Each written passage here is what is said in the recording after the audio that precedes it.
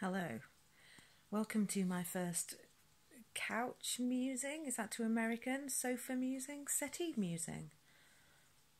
Delete is appropriate. Okay, so what has happened since my last one, which I put up late anyway? That was my COVID test. That was 7 days ago. And I still haven't had a result back, which is a bit worrying. It said 2 to 5 days on the website, and then it said 48 hours on the next website when I booked it. And as I say, it's been 7 days and I've not heard anything back. So I'm starting to doubt that I did it correctly. I'm starting to doubt that I've done something, think that I've done something wrong. I don't know why I've not had the result back. It's frustrating, but it's got to the point where it's 7 days ago. It's what difference does it make if I even get the result now? It's only going to show the state of play 7 days ago. In myself, I've had a pretty stressful week, really. It's scared me. I think that's the overriding thing. It has terrified me. It's made me, a lot of stuff come up. It's made me more aware of my own mortality, and that we are battling an actual real thing. It's a bit too close to home, really. No idea whether I've had it, got it, whatever. All I know is that I have been warm. My cough has gone away, but I'm still not breathing as I should. It feels like I've got someone sat on my chest, or like an elastic band around my chest all the time, which isn't very pleasant. I've been getting tired. It's been taking it out of me to like walk up the stairs or do anything kind of that I took for granted before. It could be something else. It could be, because I'm worrying myself about it. I'm making myself worse. I don't know. It could be psychosomatic. No idea. But I've not been feeling too good. It's not been very pleasant. No. And today I decided that I was going to get dressed for the first time in a week, and I was going to put some makeup on to make myself feel a little bit better and look a little bit less wretched. So that's what I've done, and I thought I'd do a little video because I've been a bit pants at doing those. I'm not working at the moment. I'm off sick. It's been a bit kind of daytime TV and a lot of RuPaul's Drag Race going on.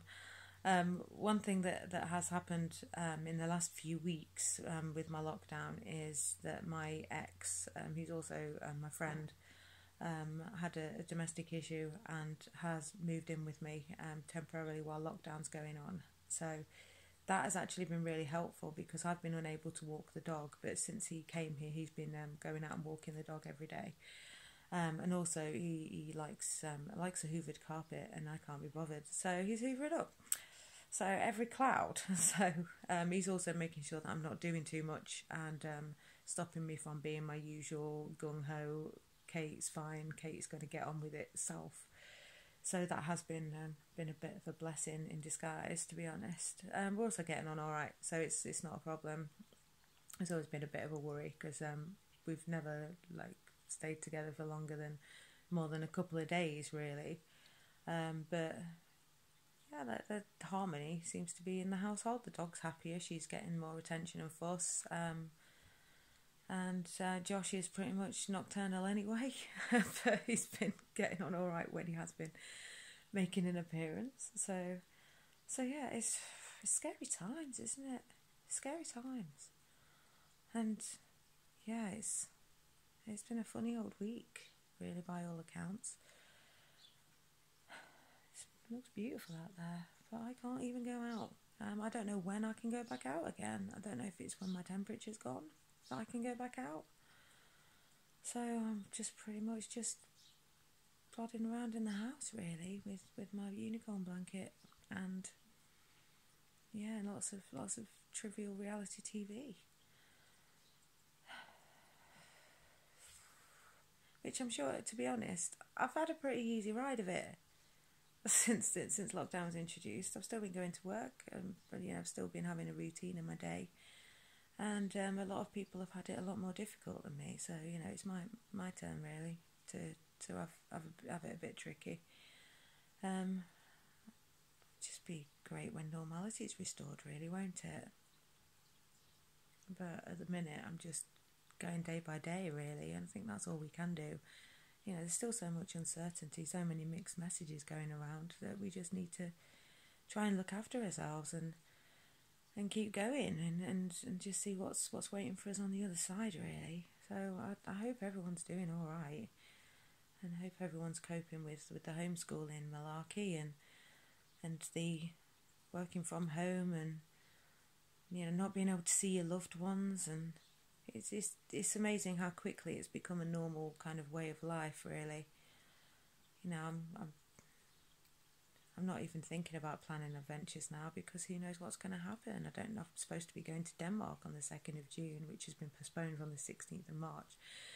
But I don't really think that that's going to happen. I don't think anyone's going to be going away this summer. So I think maybe I need to try and sort that out with Ryanair, but I'm leaving it till the last minute because I've already put it back once and that's cost me. So God knows. I think, to be honest, we're going to have to get used to the fact that this year is pretty much written off from beginning to end, and hope that we'll have some semblance of normality next year. But who can tell, really? I mean, I think the impact of this is going to be a lot more long-lasting than we probably anticipated at the very beginning. And the very beginning seems like a lifetime ago, and actually it was only like 2 months ago, really. And that's pretty terrifying. But, you know, we wouldn't have got to this point in the history of humanity if we hadn't been able to adapt and evolve. So I think that's what we're all going to have to do. Just hope that this easing lockdown measures in a really confusing way that Boris Johnson has announced isn't going to cause more confusion and just make people think, stuff it, I'm going to go out and congregate on Ilkley Moor and mixing with other people and have some kind of second wave. I just don't really know. Don't know. My head isn't as sharp as it would usually be. Although today I woke up with the highest temperature I've had. Breathing was a bit better. But ultimately I felt a lot more at ease and a lot more myself. So, yeah, I'm coping much better today than I have done in previous days. A couple of days ago I was an absolute wreck. I was just really scared. I thought that I wasn't going to wake up if I went to sleep. So, yeah, it has been a bit traumatic, but I seem to be back on it now. Bless me. Well, that cleared the cobwebs out a little bit anyway.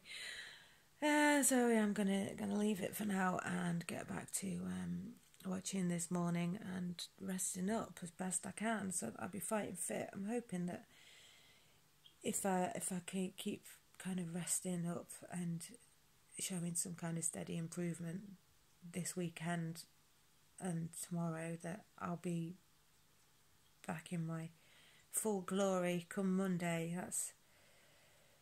That's kind of the end game at the moment. So hopefully Monday it'll be business as usual, and I can get back to the office and get back to work and start feeling more like a productive member of society.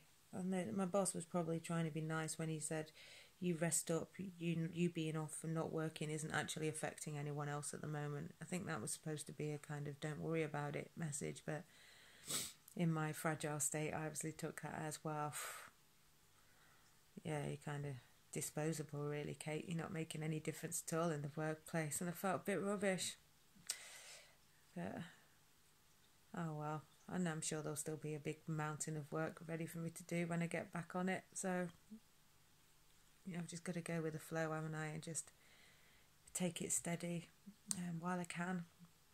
And then come back fighting fit next week. So I'm going to go and chill out. And I hope everyone's okay. And yeah, take care. I love you all. Bye-bye.